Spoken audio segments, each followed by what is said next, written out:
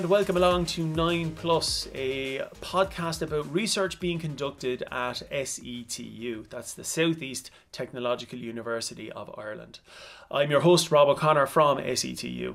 In this episode, I'm speaking with three academics about their research into early 20th century Irish playwright and author Teresa Deevy.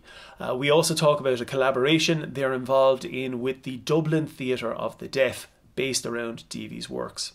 The panel is made up of Dr. Una Kealy, Dr. Kate McCarthy and Dr. Jenny O'Connor. We're also attempting something new for us, making this podcast accessible for a deaf or hard of hearing audience. There's a text transcription available and also a captioned multi-camera video of the studio recording of the podcast, as well as a version that comes with an Irish Sign Language overlay. I haven't come across much research into making podcasts accessible for a hard of hearing audience, so we're mostly drawing on anecdotal material. I'd certainly be interested in receiving feedback anyone has about the accessibility of the podcast, good or bad. My direct email is robert.o'connor@setu.ie. So let's get into it and learn a bit about Teresa Deevy. Welcome to 9 Plus, a research podcast from SETU. My name is Rob O'Connor. Today I'm speaking with three academics from the School of Humanities about their research into author and playwright Teresa Deevy. We have Una Kealy. Hi, Rob. We have Kate McCarthy. Hello. And we have Jenny O'Connor. Hi. We'll start with a question for yourself, Una. It's a fairly basic question. Who is Teresa Deevy? Teresa Deevy was born in 1894. She died in 1963. She was a playwright. She went to school in Waterford. She was a boarder in the Ursuline Convent. She contracted Meniere's disease in her early adulthood, which left her deaf. She went to London to study lip reading. She stayed with her sister in London. She went to the theatre a lot when she was living in London. Decided when she was there, I could write a play. I could write a play that critiques Ireland in the same way that the plays I'm looking at are critiquing British life and times and culture. And she did that. She submitted her plays to the Abbey Theatre, starting those submissions in the late 1920s. Had a really wonderful career in the Abbey in the 1930s, 6 plays produced in the Abbey in the 1930s, was highly rated, included in festivals. Her work was toured to America. She really made a name for herself. And in the 1940s, the Abbey Theatre changed hands. Different things were happening. The Irish Constitution was published in 1937. Times were changing. They didn't augur well for Deevy, and her work really became much less popular because it wasn't staged. And she then spent a period of time trying to find a new home for her plays. She found a home for some of her plays in the Studio Theatre Club run by Madam Daisy Bannard-Cogley. Her work was also produced, Deevy's work was also produced in the experimental Peacock Theatre in the Abbey in the 1940s. And she wrote short stories and mentored other playwrights, was very involved in the cultural scene in Dublin. But really, she died in 1963, and really the period from 1940, 1960, 1970 really fell into obscurity. And then there was a revival of her work really in the 80s and the 90s, particularly the 90s. And then a resurgence of interest in her work in more recent times. But I suppose who she was, the answer is she's a woman from Waterford who wrote plays, and her plays were interested in women's experiences and women's lives and how women experienced life in Irish society. And I suppose particularly in the 1920s, 30s, 40s, but that story is still interesting and relevant today. Would she be an unusual voice for that time? she wouldn't have been that unusual in what she was saying. There were many women who were arguing for women's rights and many women who were feminists. And we know the stories of some of those women. We're thinking of Hannah Sheehy Skeffington, the suffrage movement in Ireland, Cumann na Man. There was lots of women's organisations who were absolutely dedicated to promoting women's rights and equality for women. And Teresa Deevy was one of that, I suppose, group of women who became active as a feminist by translating that intention to further equality into playwriting. So she wouldn't be unusual in that her voice chimed with many voices that were making the same arguments at the time. What made her unusual was that she was a very successful playwright in the Abbey Theatre at the time. There were other women who writing plays at this time. There were other successful women writing plays, but none were as successful as Deevy. And so I suppose that success with the Abbey and the quality of the work that she produced, that's what makes her exceptional and different. Kate, can you tell me how you became interested in Teresa Deevy's work? Well, it was about, I think, 2015, and Una and her PhD student, Dana Killen, had been doing some early research around Deevy, and we were looking for a text to work on with our theatre study students. So we decided we would work with The King of Spain's Daughter, a Deevy one act, and it was really through that practice-based exploration and understanding of the text, that's really how I came to understand and appreciate what I think is really at the centre of her work, is this commitment to challenging the status quo, to challenge the dominant conversation around the role of women in society. And her plays are like, I suppose they're like interventions into this more national conversation around, which is still ongoing, what women's bodies, women's freedoms, around choices. And so it was really through my work with the students, and we produced that play, a play reading of that text for a culture night, and we staged it at the Waterford Medieval Museum. And that's really important to us, that I suppose we are part of the resurgence, if you like, of trying to promote our work with our students and within the region. What's driving our interest in Deevy at the moment are two projects. So we have, first, just I suppose to go back to what Kate said, exploring Deevy's work through the practice, even if that's through a rehearsed reading methodology, rehearsing that reading and not performing, but sharing the work through that reading and having discussions afterwards. That has really helped us understand, as Kate said, the way the plays work. So understanding the way they work from the inside out through the practice. And that is where we started with Deevy, I suppose, in 2015, and we've developed that idea of working from the inside out with the plays, that practice-based approach. And that's informing a project that we're currently working on at the moment, which is called Lyrical Bodies. So Lyrical Bodies is a project built around another project. The project that we're working around is called the Possession Project, which is a performance art project designed by Amanda Coogan, collaborating with artists and theatre makers Leanne Quigley and Alvin Jones.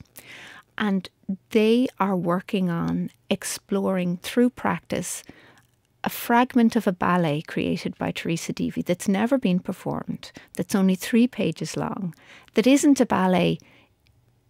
It's more like a script for a ballet, the outline of a ballet.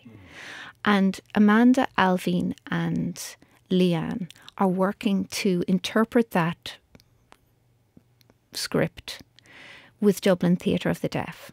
And I got wind of this and said, well, we'd like to devise a project to support that and to learn from that and to input into that.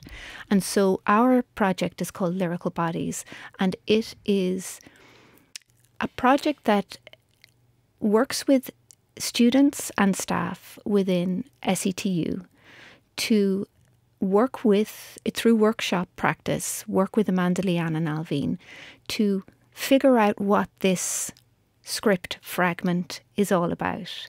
And we are learning so much with the benefit of the practices research methodology. We're learning so much from our collaborators. We have the added advantage of working with a team of people who have a very particular lived experience. So Alvin and Leanne are deaf, and Amanda is a coda. She's a child of deaf adults. She's hearing, but she's a child of deaf adults. And we're working with Irish Sign Language translators, in particular Caoimhe Coburn-Gray, who's also a theatre maker, has been extraordinarily helpful to make that project work. So what's driving our research at the moment is this practice-based research approach to work from the inside of these texts to create a new piece of work, to breathe a 21st century interpretation into this script that Deevy wrote, possibly in the 30s, possibly in the 40s, possibly in the 20s. We don't know because it's not dated. So that's a lovely thing that we don't know. And it's the way we're approaching that is we're allowing it to free us rather than inhibit us. Kate, you're nodding there. Yeah, that's a lovely way of putting it. I suppose part of that story that Una's telling is around our interest, this idea of the exclusionary narrative, trying to understand why was Deevy excluded. And so one of the other projects that we're working on that helps us to think about that, in 2016, Una had an exhibition entitled Teresa Deevy, The Quiet Subversive. And as part of that exhibition, someone from the audience just happened to be coming to the lectures on campus and mentioned that Deevy used to mentor her uncle, who was another Waterford playwright by the name of James Chasty. And the Power family had a collection of letters that Deevy wrote to Chasty. And these letters are incredible. They are letters by Deevy explaining how to Chasty how to write a play, how to connect with networks in Dublin, how to protect yourself as an artist. So it's really her principles of playwriting. So this is the other work that is really driving our overall project, which is about trying to understand, exclusionary narratives in Ireland, because we're learning that some of, I suppose, the dominant narrative around Deevy about what happened to her, that we are actually learning information from her own voice that completely offers a counterpoint, I suppose, to what we previously knew about that she didn't fall into. She wasn't invisible. She was actually very active up to and including the 1960s in this kind of cultural space. So yeah, they're the two projects that are keeping us up late at night. Okay, so let's just back up a moment to talking about Deevy being excluded. And you mentioned that she kind of started to fall out of favour from the kind of the late 30s, 40s. Was that correct? The early 40s. The early 40s. What is the received wisdom, and how is that being challenged now based on your own work? Well, I suppose the received wisdom is that, she's writing plays. The Abbey are giving her a platform. The plays she's writing are contradicting the national conversation, which is around women's place is within the home. She is challenging this. She is demanding that we look at other avenues for women and offering women other opportunities in terms of how they make meaning in their lives. So I suppose that's one of the strands, is that work was too challenging in a country where the church and the state were hand in hand. So that's certainly been one strand that we are, it's certainly there. We're not saying that that's not the case. And that when the new artistic director, or the new kind of regime took over, that her work was pushed to one side in favour of other plays that prioritised the kind of values that the 1937 Constitution articulated in terms of Irish identity. And I suppose another part of that narrative, particularly around Teresa Deevy, is that one of the amazing things about Deevy is that when she could no longer find a producing house in the Abbey Theatre for her work, she turned to writing new plays and adapting existing plays for radio. So here you have a deaf woman writing for radio. That's an exceptional. That shows exceptional ambition. That shows an artist who refuses to accept that one avenue of opportunity is now closed. Deevy shows us through her tenacious commitment to writing that she was never just interested in one avenue. The Abbey was not the be-all and end-all for her. So the existing narrative would have been that she valiantly attempted to write for radio and did write for radio, but that her career as a playwright for the stage was kind of over. As Kate spoke about, the letters she wrote to Chasty, these reveal these absolutely reveal a new perspective on that narrative. They reveal a woman who was absolutely committed to seeking out productions of her work on the stage, both in Dublin, in London and in New York. We have, if you thought she was tenacious writing plays for radio, she's even more tenacious than you thought, because she's still writing and seeking out productions of her work. She's going to Madame Bannard Cogley's theatre. She's speaking to Daisy Cogley, Toto Cogley, and sending her work and having her work produced. And we've actually, though that collection of letters reveals that there were more productions of Deevy's work than we actually realised. And that, in the life of a playwright, is a really important event. So we now can understand why we're beginning to join the dots between what happened in the 30s in the Abbey, what happened in the Peacock in the 40s, and what happened in the little theatres in Dublin in the 50s. So whereas before the narrative stopped, poor Teresa stopped writing plays in the 40s for the theatre. Now we say, actually, let's think again, because this correspondence shows a whole nother chapter of her life and work. And that's really interesting. And we get this because of this correspondence exchange. And one of the things that we're doing as part of that work is reframing how theatre historians and scholars look at the correspondence of women and look at women's literary archives and reconsider the status of the documents within those archives. So, Una, you mentioned that Teresa Deevy became deaf at an early age.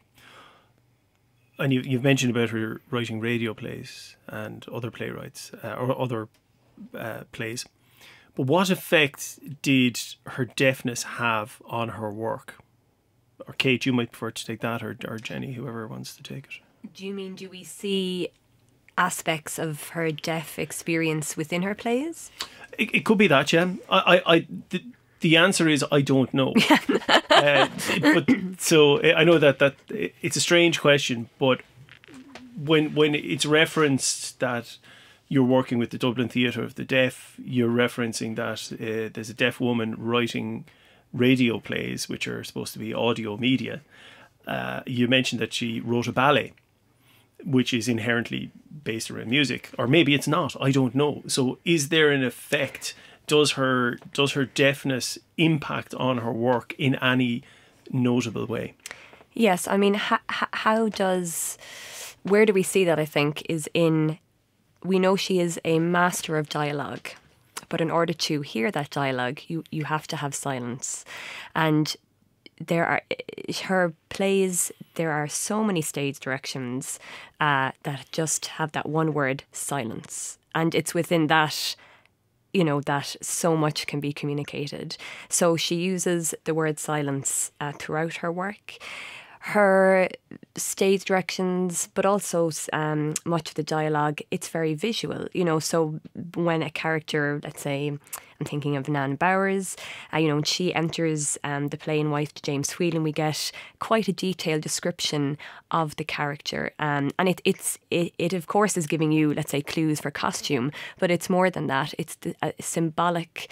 The costume becomes very symbolic very quickly, and so we have a very visual, I suppose, presentation of the plays already written in before, before they're brought to realisation on the stage. Una, do you want to add? Yeah, and I suppose one thing that it's important for us to say is that we are not deaf, and so we cannot know what the lived experience of a deaf person is, and so we can't claim to know that, and we don't claim to know that. But this is why our working relationship, our partnership with Dublin Theatre of the Deaf is so important, because Alvine and Leanne in particular have a really extraordinarily wonderful way of working and teaching us. And Amanda, whose discipline is performance art, and Amanda has said in interviews, the first thing I do is I rip up the script. She's not interested in the words that come out of the mouth. Alvine, Leanne and Amanda, from working with them, what I understand as their practice is that they are particularly alive and sensitive and expert in expression through the body. So the physicality, how to make silence a dynamic space, how to make the body express all of the interpersonal dialogue and communication that happens in these moments of silences, which are so resonant and powerful. And yes, as performers, hearing or deaf, that's what performance does. But I think we're so lucky, so incredibly fortunate to be working with that group of practitioners in particular when we think about Deevy's work. And can I just add something as somebody who hasn't been with these kinds of projects from the beginning, something that you said, Una, there about Alvine and the way that she uses the body. A little anecdote, I suppose, from one of our workshops that happened recently was that, unlikely as it may seem, a Spice Girls song was introduced by Amanda to the group, and it was the song Wannabe. And she was showing, the different signs for the lyrics of that song. And Alvine jumped in and said, she said, one thing I hate, and this is all translated to the rest of us by Caoimhe, one thing I really hate is when people sign all of the exact words of the song. She said, and it was really funny, and especially when the song is, I tell you what I want, what I really, really want. Oh, tell me what you want, And so she said, really, you have to act this out. Show us through your physicality what this song is.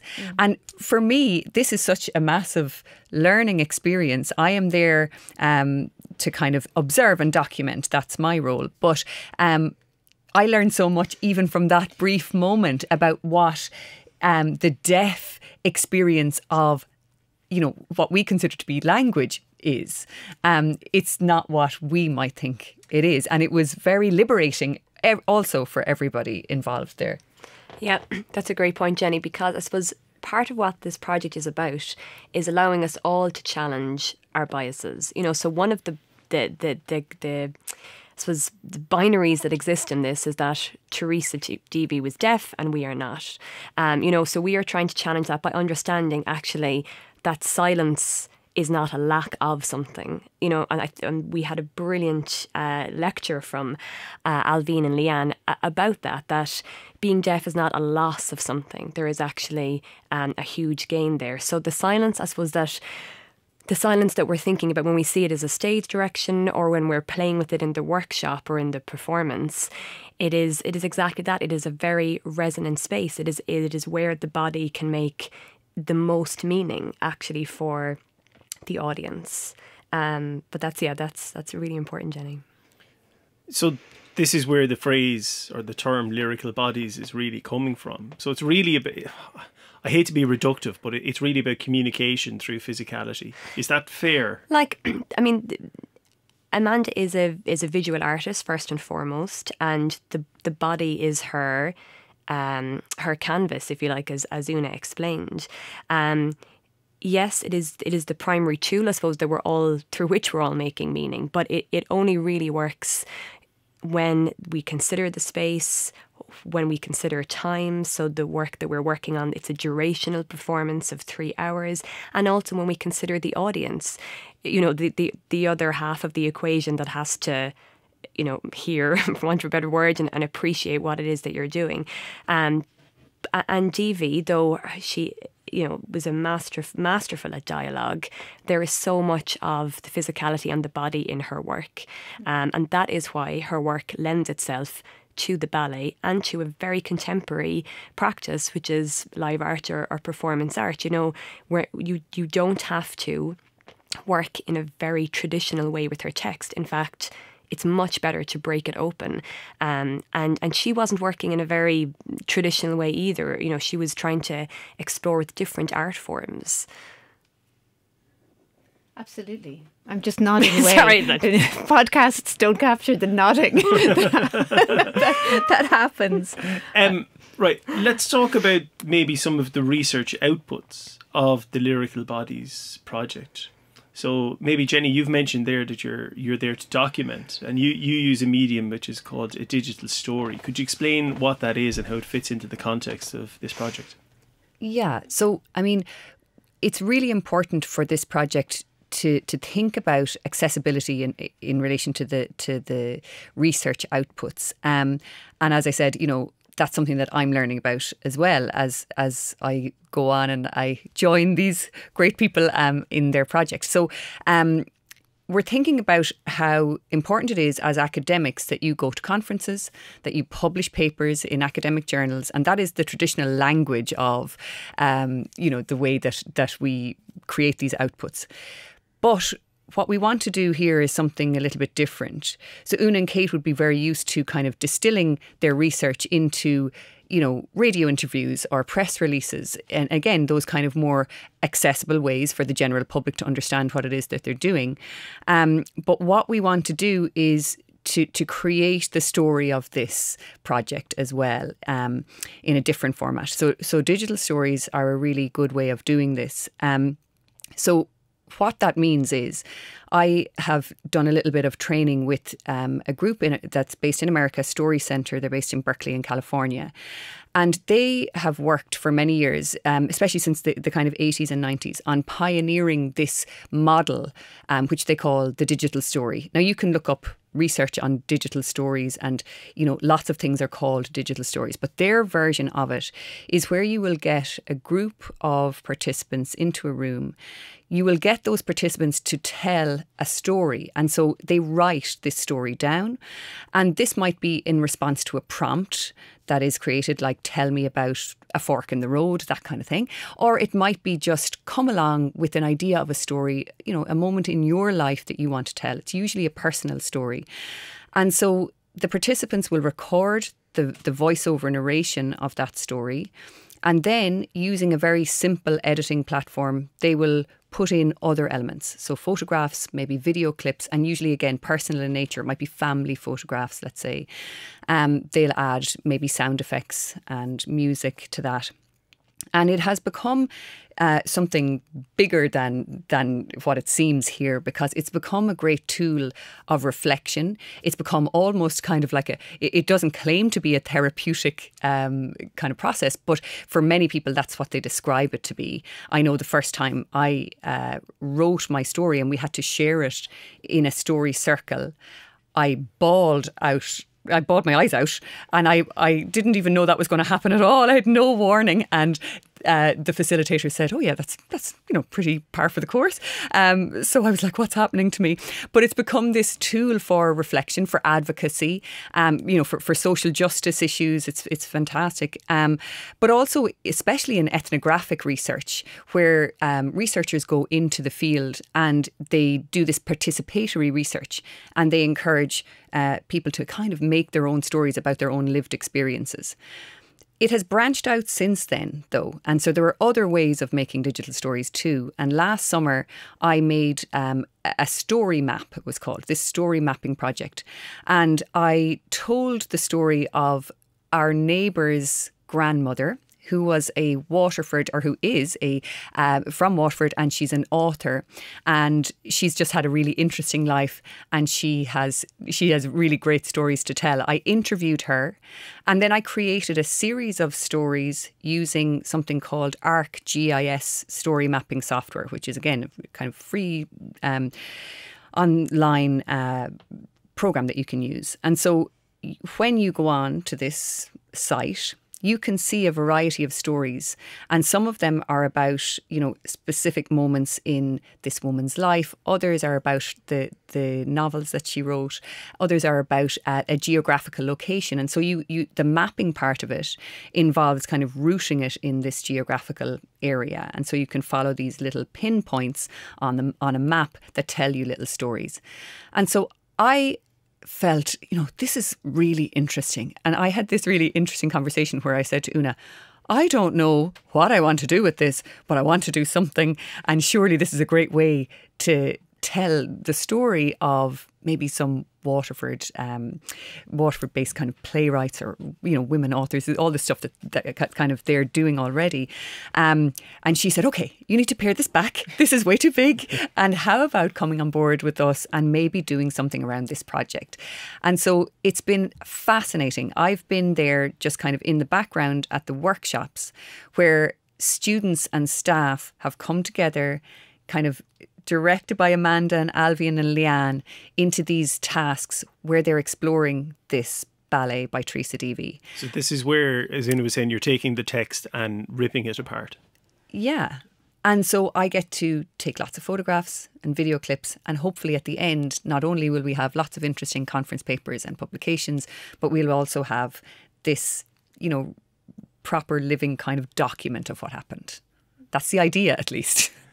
Yeah, and just to add to that, I mean, this is a creative, artistic output from a research project. So the research project is creative in nature.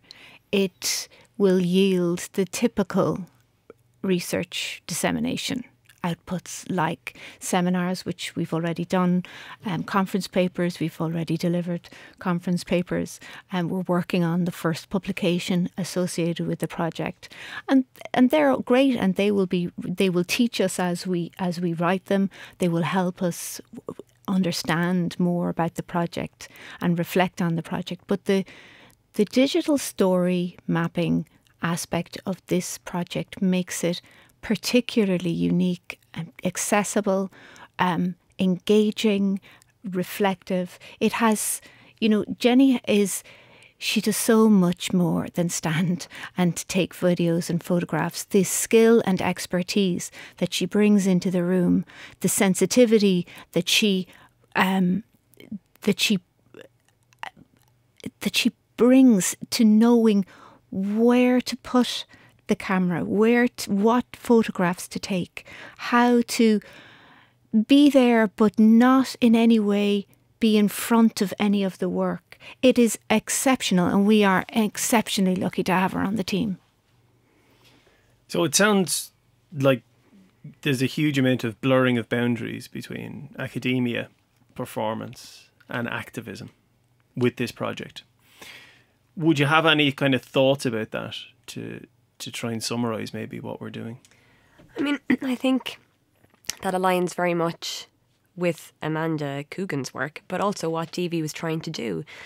She was hugely socio-political aware. She came from a family that challenged the status quo. She builds that into her plays, and particularly in the 1930s, as a deafened artist, she, holds on to that platform for almost a decade, a literal platform, the stage, for her productions to be seen, where she is critiquing Irish society and life and the dominant messages. So I think we're just following on from that. I mean, for me, drama and theatre as art forms, social change is at their core. They are art forms, of course, in their own right, but they are also vehicles that you can, I suppose, lean on to encourage conversations, to ask people to look again, to ask questions, to prompt a conversation after a production. So I think, and I hope that this project is following, I suppose, within a long trajectory of feminist thought and practice. Absolutely, and I loved the phrase that Kate used there, lean on. So taking the body into the language, and I would say lean on and lean into and add momentum to. So we're leaning into Deevy's work, which has a momentum of its own, and we're helping that momentum to go forward. I love that. Okay, final question, which is to do with something that's happening to the side of the project. Mind the Gap Films are making a documentary about Amanda Coogan and Amanda Coogan's work, and ye have become wrapped up in this now as well. Could you just tell us a little bit about that, and I suppose where it fits in the context of the discussion around Lyrical Bodies? Una and Kate as media stars. Yes, hanging on to the coattails of our own ambition. Yes, we were very, very fortunate again to be working with Amanda, Leanne and Alvin, because they are the stars of the show. And as far as I understand, the documentary is about Amanda's way of cracking open, getting inside the text to work, as I said, from the inside out. And we were so fortunate here in SETU to be funded by the Equality, Diversity and Inclusion Office from their fund, and by Research Connections in the second instance. And those workshops and that funding allowed us to keep these workshops going with Amanda and actually be kind of useful to Amanda, and Leanne and Alvin, allowing them the bodies to begin to activate the resonances in Deevy's text. And part of Leanne Quigley was talking about this recently, is that this idea of ableism, it's quite a hot topic now. And I think part of the documentary's role is to, make these processes more accessible to a wider audience. So this is going to be on RTE, September, October, we're not sure. And that's really important for the university as well, that our research is communicated across different channels in different ways. Excellent. Well, to Una, Jenny and Kate, thank you very, very much for speaking with me today on this episode of 9+. If you'd like to learn more about the research that's carried out here at SETU, you can go to setu.ie, the website. You'll find the various staff profiles up there and links to all our works. There's also some social media links as well, so if you want to see what Una is posting on Instagram, off you go. We are also on Twitter at 9+ podcast, so there's plenty of avenues to get in touch if you feel so inclined. Okay, thank you very, very much. Thanks for talking to us, and we'll talk to you again soon. Thank you. Thanks. Hope you enjoyed this episode of 9+. As I said during the intro, there are accessible videos and a text transcription to go along with the regular audio podcast. Feedback is most welcome, even to tell us we got it all wrong. You can mail me directly at robert.o'connor@setu.ie, and we'll be back with a new episode soon.